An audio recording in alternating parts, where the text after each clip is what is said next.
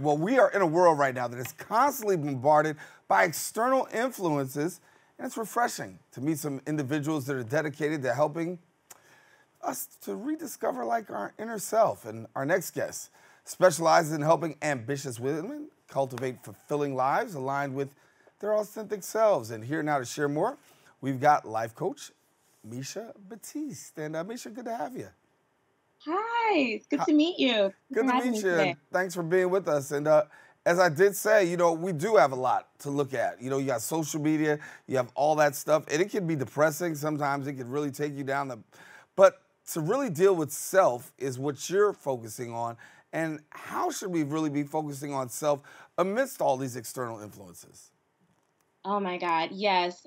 We spend so much time on social media. We're bombarded with so many different opinions and comments on how we should all be living our lives. So, the first step I say is just journal, talk to yourself, go inward, see what you think about a certain topic, what you believe your life should look like.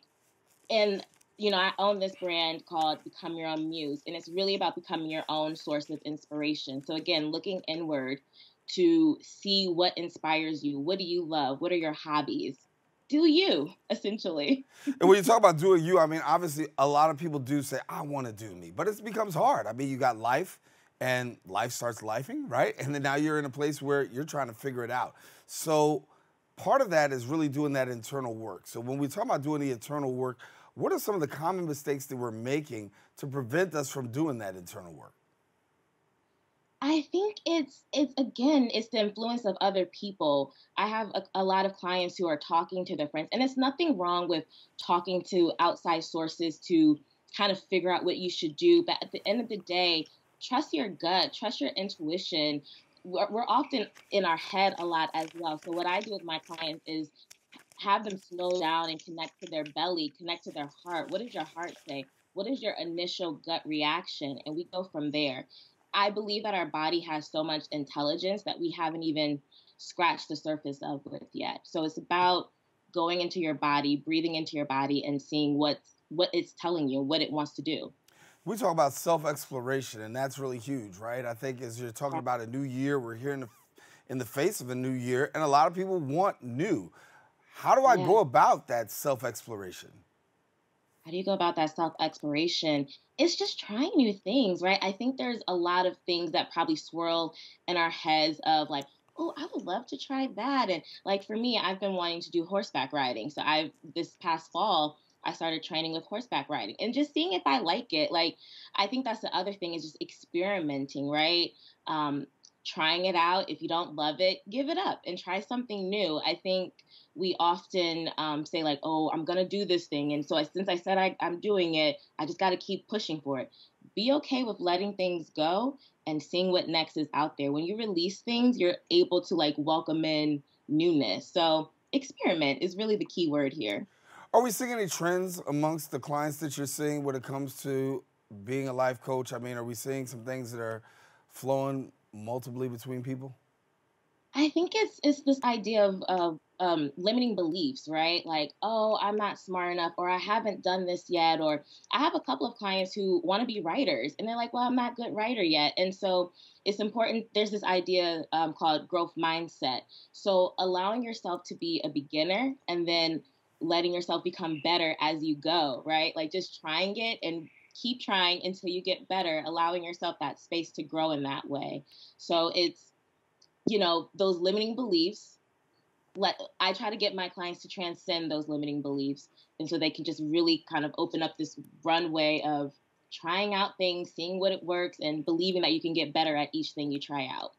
Talk to me a little bit about transition because I think that's a big challenge for a lot of people. They need some coaching through transition. You yourself have been able to make a transition. You went from a political strategist down to a life coach.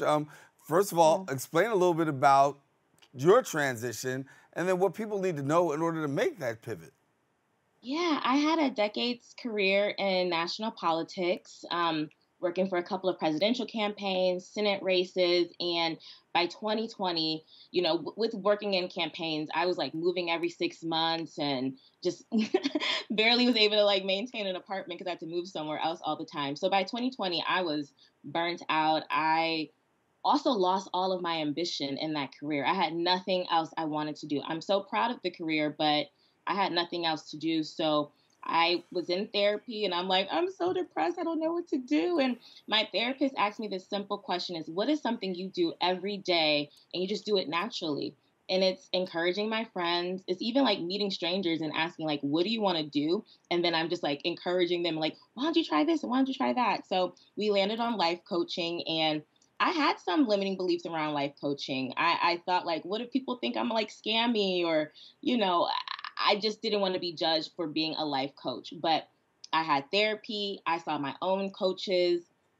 I tried hypnotherapy to just really get myself to a place where I'm comfortable with this transition. And then I just started talking to people about it. I just made it, I kind of like, I'm becoming a life coach. Before I even like started my certification program, I'm just like, I'm becoming a life coach, and I'm just speaking it into existence. And so I always believe that like you tell people what you want to do and they kind of help you make it happen, honestly. It's just how the universe works. You know, you talked a little bit about hitting the ceiling, and I think that's a problem for so many people. They hit the ceiling and feel as though there's nowhere to go, nothing to do.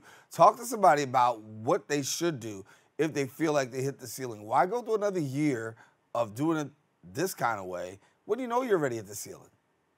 Let me tell you, God will kick you out of whatever career he's not letting, like, you're refusing to leave. Because at the top of 2020, I was like, I'm done with campaigns. I need a break. And then I joined like two other campaigns after that.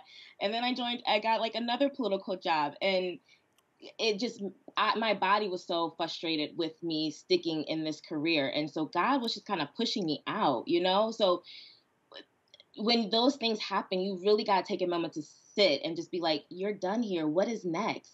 And again, your body and your mind will tell you what is next. You just got to have the courage and the faith in yourself and the faith in God to push forward and make it happen. And maybe the support of a life coach too to help you with that transition, because it's all about the mindset. And I think mindset is critical, right? Because when you talk about making any transition, it first starts with, the heart and then the mind. The mind has to say, listen, I'm ready to do that. But there's so many things that seem to clutter the mind. Is there anything that we could be doing to kind of like free it up so that way we can make the right decisions? Yeah, I always tell my clients to be on your side, right? Like be on your side, because those things that cloud your mind, again, is usually other people, right? Outside voices, worrying about judgment. I often hear my clients feel like, well, if I change, is that really authentic of me? Like, will people think that I'm not being authentic because I'm making this change? And it's like, it's all about you. You have to be on your side. So it's pushing yourself, believing in yourself, encouraging yourself, being your own cheerleader. I call it self coaching in a way. So, I work with my clients for 6 months, but as we're nearing our end, I kind of train them to self coach themselves to, you know, any type of blocks coming in the way in the future, they can get that mindset straight again and move forward. What advice do you give to somebody about having a life coach and embracing a life coach in their journey? Because a lot of people feel like they can do it by themselves, but the truth is, no, you need some help. Well, the first thing I will say is invest in yourself. I think so many women and men aren't ready to make that investment in a life coach. They're like, oh, I've never done it before. I don't know. Just invest in yourself. When you hire a life coach, you are investing in yourself and you deserve that investment. Secondly, the thing that my clients say the most in the beginning of working with me is that, like, it's just nice to have someone to process these thoughts and feelings with, right? Like, we can talk to our friends, we can talk to our moms, but they don't have the skills to really help you get to the end goal or conclusion, right? They're just like, oh, okay, well, good luck. But I'm here to really stand in the gap for you, to really work with you to get your mind and help you make these healthy decisions and help you reach your goals and be that accountability partner. So that's what you're buying into. You are buying into someone who's invested in your success just as much as you are. You know, we talked a little bit about you being a political strategist before you came on, and I want to ask you about that because in the political world, a lot goes on, and it can be kind of weighty, right? Are you finding more and more people in the political world, given the fact of how heightened politics are and how divisive it's been, are really trying to make that transition because they recognize and realize, like, it's a lot of stress here. Yeah, and I think so when I got into politics, I really wanted to be a public servant and work with candidates who I believed can help change this country, you know, help other people's lives. But the truth of the matter is, once this person gets elected in office, the people who worked on that campaign have no control over what the outcome is. And so I think that's the thing that gets, you know, really heady. Like, we believe it, we are fighting for it, and then when they get in office, it's out of our hands. We have no more control. So I think that it, you know, especially after like the last decade we've had, it just is stressful to support candidates and work with candidates and just not knowing how things will end up in the end. Yeah. Misha, been great talking to you. And certainly, as people are looking for a life coach, we're going to give the people the information so they can reach out to you. But thank you for spending time with us. Thank you. It's been a pleasure. All Take righty. care. Take care. Now, listen, if you want more information, please visit her website at mishabattiste.com and then follow her on Instagram at Misha A. Battiste. We encourage you. Don't go anywhere. We got more open coming up right after this.